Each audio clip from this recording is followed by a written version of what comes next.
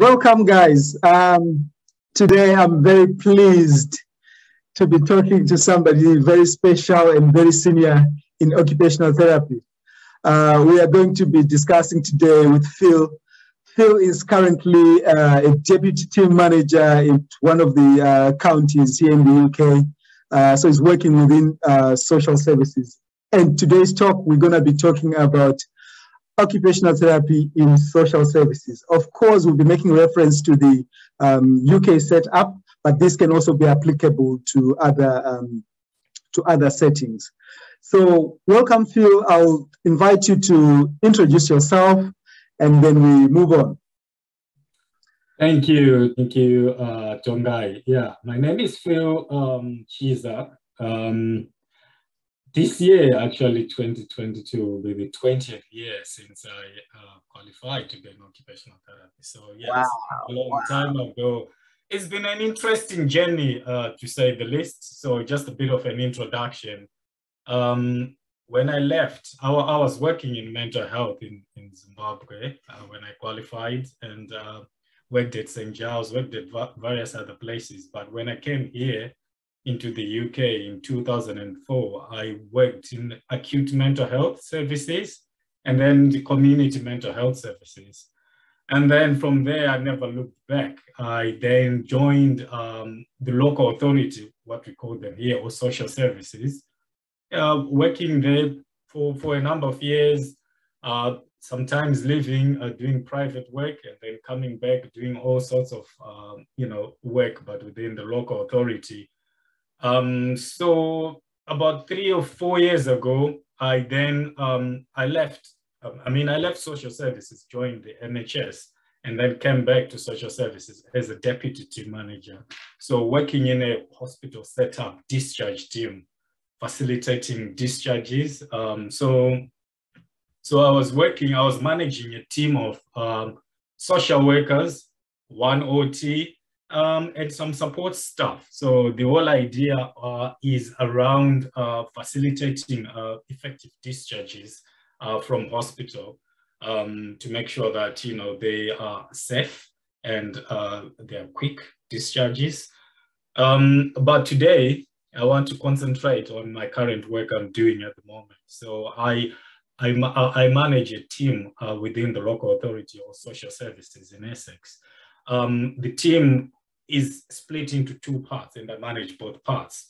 So there's the core team, which has got about 8 staff in there. So there's the team manager, myself, very senior OTs, about 3 or 4 of them, and then social workers as well in that team of 8, and then some support staff.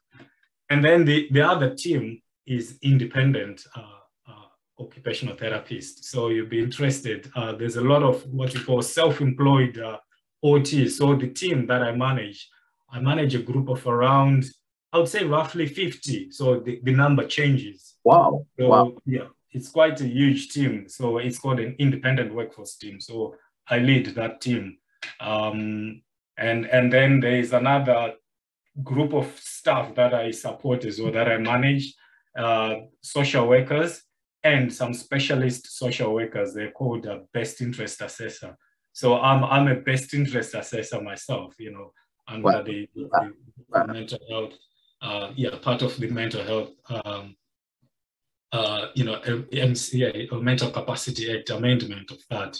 So I've been a qualified best interest assessor. I think I've only met one best interest assessor who's an OT, and it's myself. So I've never really met another, the BIA. Wow.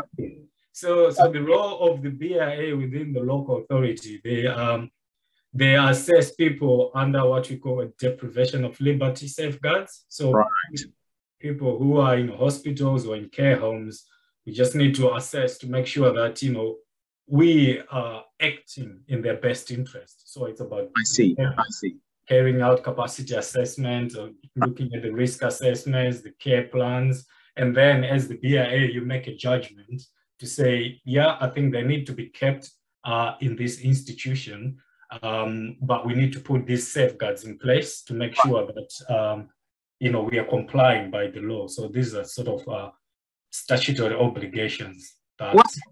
we do. Yeah. It's quite involving amount. Yeah, it's great. It's great. I mean, just listening to you talking, I'm like, wow, this guy. You might not know, but when you left Paranato Group of Hospitals from the acute mental health setting, I'm actually the OT who came. That was actually my first job. Okay, so yeah. when you left, then I joined. Oh yeah, okay, yeah. In 2004. In Annex, yeah. Okay, yeah, that's good. Yeah, yeah. So just to concentrate on my, the work that social services run in Essex, in UK, we come under the Care Act. So if you look, so the work that we do is guided by, some legislation. So the primary one is the Care Act, and then there is the Mental Capacity Act, the Mental Health Act, and all that stuff. So I'll concentrate on the Care Act, so that you can understand what OTs in social services do. But basically, I just break it down into three to simplify. If you look at an individual's needs, there is what we call the triple integration. So there is the physical health of someone, there is the mental health of someone, and then there's the social care aspect. So the needs. So these are the three, so it's easier to understand that way. So under the Care Act, it's about promoting individual well-being. So that's about their well-being, their care and support needs. We talk about care a lot. We talk about carers. So that's the Care Act. That's social care, social services, and then there is providing information and advice. There is a big drive at the moment about prevention, early intervention. So these are some of the words that are being discussed, or being, the buzzwords. Traditionally, there was, we used to have like model of ongoing support, whereby, people, for example, get discharged from hospital, they go in the community, we put carers in, there's ongoing support, there's residential or nursing home placement. But now the emphasis is around prevention, early intervention. So so under the Care Act, they talk about prevent, reduce, and delay. So those are some of the the three things that be thinking about. So as an OT, I think we've got very good skills within the social care setting. Right. Because if you look at the people who work in social services, it's social workers, obviously, and then OTs. But then the beauty of OT is that we always have this holistic approach, but also we always are willing to try things, preventing, reducing delay. So I think that's where sort of OTs are in demand in social care. And as I was saying earlier on, the team that I manage at the moment it's a unique team. It's quite a huge team. We have got very experienced OTs, a few Zimbabweans as well in that team. Yeah, some of them, they qualified here. Yeah, so it's about making sure that we put interventions that are cost effective. So one thing that I need to just add, maybe to the audience, here in UK, there is the NHS, who is the biggest employer, the National Health Services. So when people access services in NHS, they are not financially assessed or means tested. So the OT will just, people just go out, they receive the services, whether it's equipment or adaptations, for free. But in social services, we have to make sure that the people that are receiving services, they are financially assessed as well. So there's a financial assessment that happens for them. For example, for someone to have carers in, they need to make sure that they reach a certain threshold to qualify. So there's means testing for this.